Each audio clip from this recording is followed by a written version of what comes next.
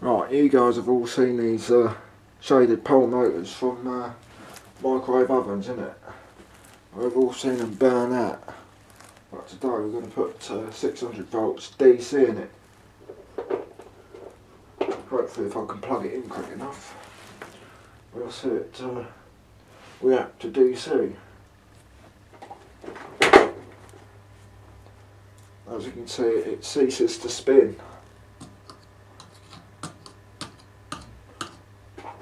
Turn it off and it spins freely. Let's observe it burning out. Oh, it's crackling.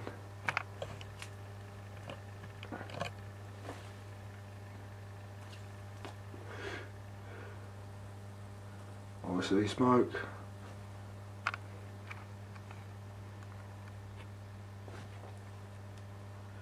I see more smoke. Ah, is that it? I see flames. Oh, how did that just get there? Ah, it's gone out. So that's what happens when you put DC in a shaded pole motor. Because there's no alternating field, it doesn't rotate. Oh, what a waste, I should have put that in there. It's not alright. Fuck it now.